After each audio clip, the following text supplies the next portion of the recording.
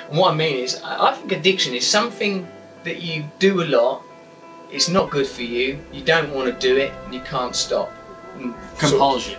Yeah, compulsion and obsession, I think, are two of the ingredients of addiction. Now, if your obsession and compulsion is about a substance, it gets bad fast. And if it's about behaviour, you can carry it on longer.